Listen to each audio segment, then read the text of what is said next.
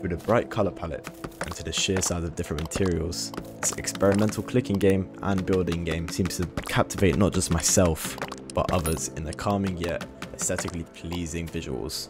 If you click this video, you might be really curious about what Outpath First Journey actually is. Outpath First Journey is just the beta version of the main game Outpath, which is an experimental clicking based building game, which you can craft, gather and manage your resources, where you can start building your base and buy more islands to exploit and expand. Each island has its own biome, which allows different resources to actually spawn in and spark your curiosity to find out what they do and what different buildings and materials and items you can craft with them. For a single developer, this game has gone beyond my standards, and with more help, this game could go into something a lot bigger. All items and resources are in a pixelated 2.5D art style, which has really captivated me and given me a sense of familiarity or nostalgia, as a lot of people who maybe have played this game have also played Terraria, Minecraft, games like that. The sound design is also really good, as again, the music has really just reminded me, given me that sense of nostalgia of Minecraft or Terraria.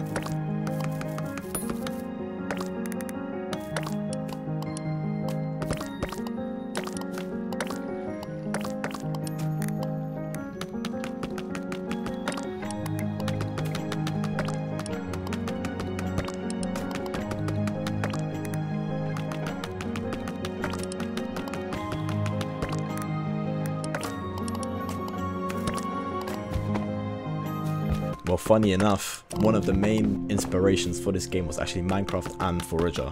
We can start to see elements of these games actually put into Outpath. A clicking game might be a bit scary for people who have never actually experienced clicking games themselves, but you don't need to obey these themes of just clicking. Maybe you do to mine resources, but you can really expand on the Minecraft type element of the game as well, which you can expand and create and build up your base on these islands. This game has also kind of reminded me of a survival type game. While playing the game, running around and collecting items and building my base. Building my first crafting table has really given me that sense of nostalgia that I always longed for after playing Minecraft.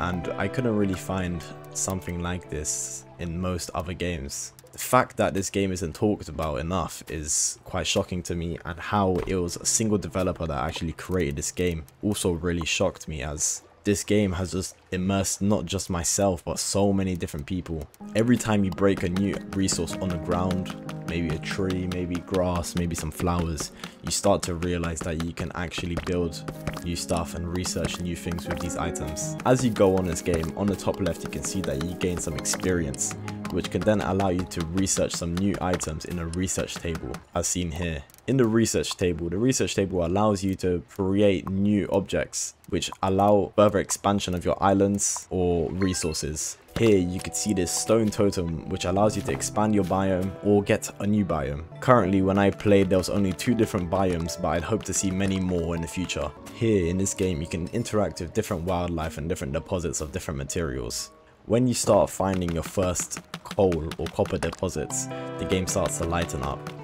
Being part of the player base of this game has really shown me how, no matter what, Outpath has really gone beyond my expectations, as I just decided to scroll through Steam one day to find a game to perhaps make content on. I stumbled upon Outpath First Journey. After Outpath, I really do want to research more new upcoming games, as this game just proves how small indie games can be really high quality and have many hours go into them, creating such a depth environment for everyone to explore. This is also completely free for anyone to play right now. Outpath First Journey has huge potential. There are different aspects like magic in this game, and slimes, of course, so there is a slight fantasy twist to this game. The creator could go into making dungeons or caves, some type of systems on these islands, maybe even boats, rafts, maybe some water type buildings, things like that. As when you go into the water, of course, you just respawn back at the island. In this game's trailer, it does show many different biomes that hopefully we'll be getting soon. But I think this game has huge potential into really diving into what they really want. The magic aspect is really well done in this game, as you can craft 2 different staffs. One that fires a single projectile, The second file's a burst of 3. And you can also have build cauldrons to brew 4 different type of potions, which you will see here.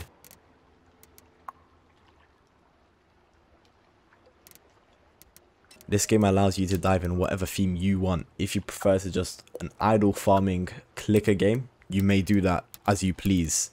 But if you want more of that nostalgic and familiarity in Terraria or Minecraft, you can expand, build one singular base and have farms and really just explore these different biomes. This game really does provide good hours of content, but after a couple of hours this game starts to get a bit repetitive, and after you have most items and materials, the game starts to lose meaning. However, this is only beta, and I only hope to see better things come in the actual main game.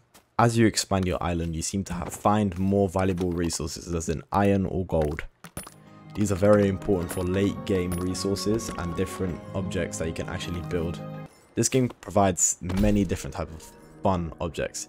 You can have bounce pads, which you can see here. Whoa, you can have idle mining posts, and even a collector to collect whatever your mining posts mine on its own.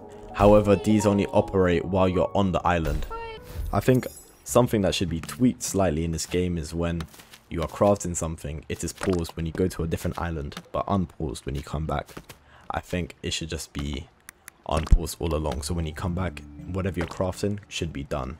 As you play the game, you start to realize that a lot of resources are actually intertwined with one another. A lot of resources you gain mainly have a good purpose. The trash you pick up from the ocean through these little fish nets could be turned into gold if you have a recycling bin. This game's core mechanics and clicking mechanics are actually very interesting. As you first spawn into the game, you see that you do 1 damage to anything with a health bar, which is resources or wildlife. However, you could use different foods or berries, which then increase the amount of damage you do, meaning you mine or collect faster. You could also increase this damage by getting better quality weapons or pickaxes, axes, etc. Or using a special bench, which you use the credits in the top left to actually increase the damage you do with your clicking.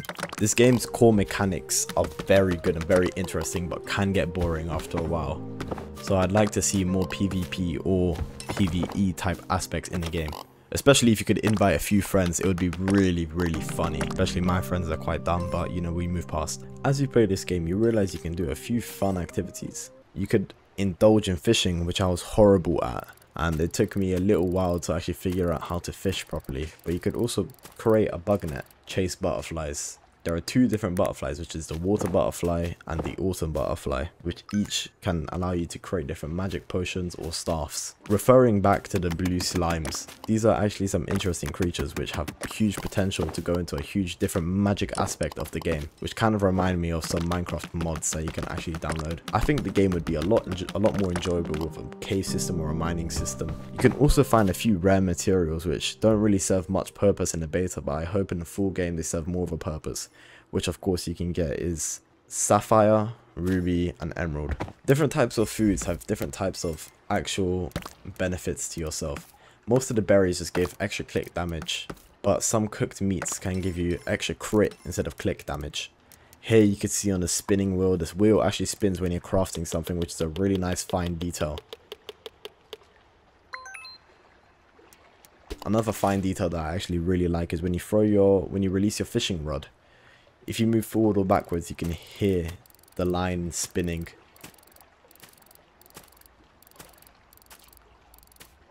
And also on this windmill thingy, you can actually see it spin when you're actually using it. It's quite interesting and very fun to look at.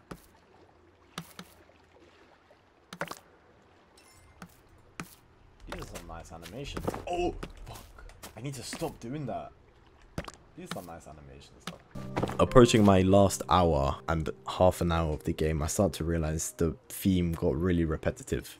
I understand that it is a beta, so these things are bound to happen. I just hope that in the full game, the creator acknowledges this and is able to install a more pleasing and fun game loop. I feel like Outpath First Journey is a very impressive game for a single developer. I feel like with a team of developers, this game has a chance to actually become even more immersive than it already is. I feel like ideas could spiral and the game could become huge in terms of content. I do recommend to check this game out. Really worth just putting in a few hours to test out this game. Even though it is a beta, it could still offer a really good amount of gameplay and immersiveness. Reviewing this game and editing and really just watching over the gameplay has really just made me realize how much of a calming environment, an immersive environment it actually is to play. And I would highly recommend it to all players. Anyone watching this video, please do check it out. Thank you for watching this review, and goodbye.